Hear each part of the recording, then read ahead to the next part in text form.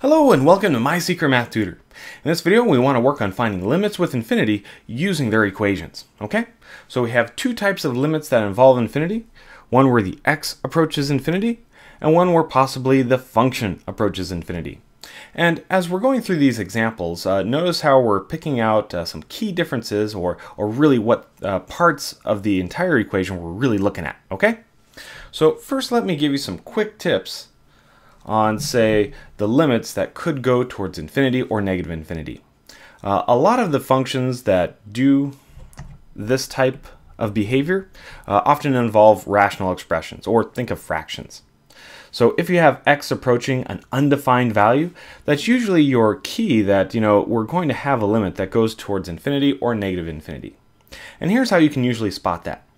So if you're looking at your function and you notice that there's a fraction in it somewhere, and the bottom of that fraction just keeps getting smaller and smaller as, say, x is approaching a value.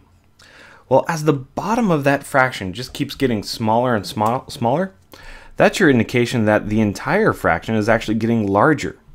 So something like this could go towards positive or negative infinity.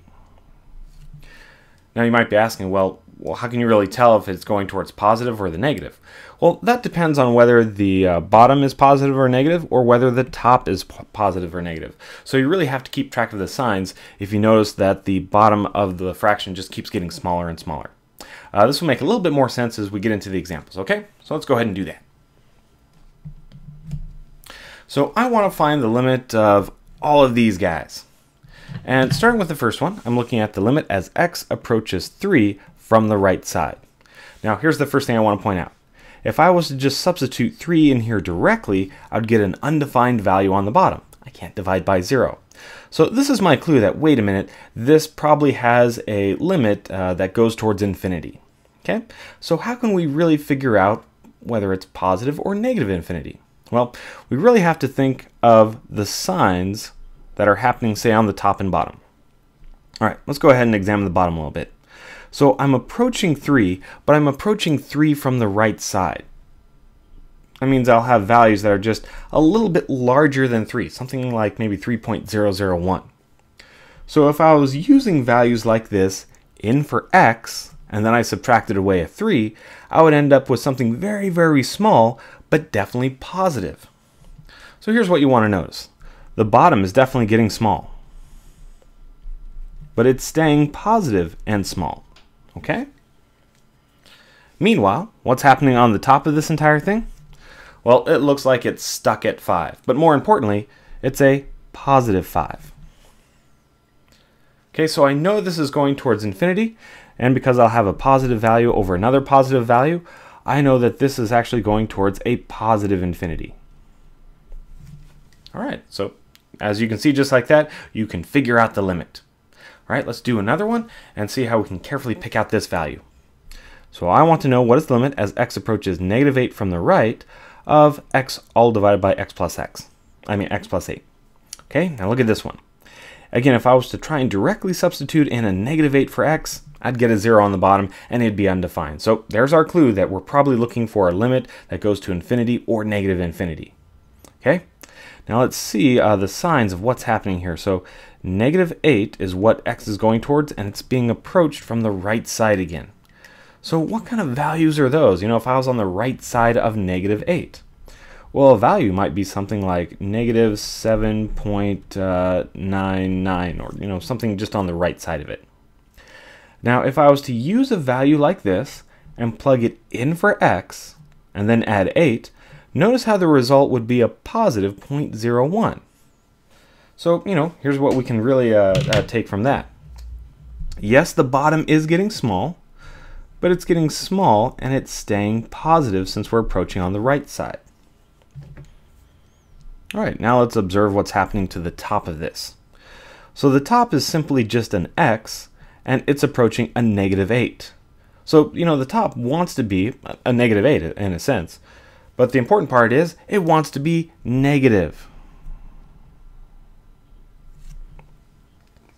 So I know this thing will be headed towards infinity, but I'll have a negative divided by a positive, so this is all headed towards negative infinity. All right, let's try one more of these, see how you do. In this last one, we have the limit as x approaches 4 from the left side of -3 divided by 4 minus x, and all of the bottom is being squared. Okay, so we have that undefined value if I was trying to use 4 in for x, because 4 minus 4, that'd be a 0. We don't want that. So we're approaching 4, but we're doing it from the left side of 4. So let's see, imagine what values we're putting in there. Maybe something like 3.99, something really close to 4. And that would be going in for this x right here. So if I was taking 4 and minusing something like 3.99, I would get a positive value. And it's definitely a very small positive value. Also, I have to take into account that things are being squared. So not only are they getting, say, positive and small, but we're also going ahead and squaring that value. Now the effect that the square has is, of course, positive times a positive would give me another positive value.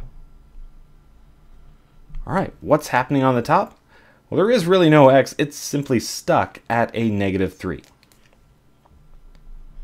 So here's another one of those instances. I can see the bottom's getting small, and I have a negative divided by a positive.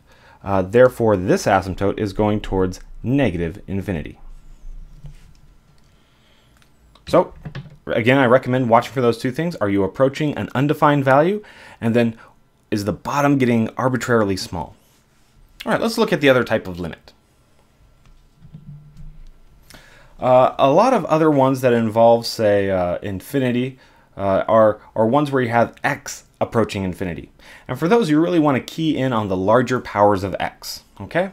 And here are the different situations that you're going to look for as x is approaching, say, positive or negative infinity.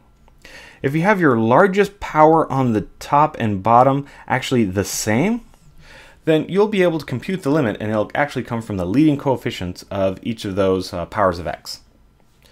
If the largest power is on the bottom, then be careful. Then you're essentially computing the limit, and it's going to be 0. If the largest power is on the top, then there actually is no horizontal asymptote, and the entire function is again wanting to go towards infinity or negative infinity, but it doesn't really approach a single value. Okay? So watch how we pick these out of the next examples. We want to find the limit as x approaches infinity of 4x plus 2 all over 2x plus 8. So these are different from the other ones because now x is actually approaching the infinity. Now here's how we're going to find it. We're going to find the largest power of the x in the top and the bottom, and we're going to see what case it falls in. So let's see, I have an x in the top and x in the bottom. Those powers are the same, so I know that the limit exists, and it'll actually come from taking these two leading coefficients. So what's the limit of this guy? You could say 4 over 2, or simply 2. The function wants to approach 2. All right, let's do the next one. And notice how this one is actually approaching negative infinity. A lot of people, look at that and say, oh, wait, do I have to be worried that my values are now going negative? No, not necessarily. You're, again, just looking for the largest power on the top and bottom and comparing them and seeing, how they fall out. Are they the same as the largest one on the top or bottom, etc. All right, so looking at this one, I have an x plus 11 all over an x cubed plus 16. And here, the largest power is actually on the bottom, okay? So since it is on the bottom, I can say that the limit of this one is 0. And done just like that. All right, let's do one more. This one I decided to throw in a square root. So the limit as x approaches infinity of the square root of 25x to the 5th minus 3 over 9x to the 5th plus x. We're looking for the largest power here, and I can see an x to the 5th and an x to the 5th. Both of them do happen to be underneath the square root, but since it's being applied to both, then I really can consider these the same power.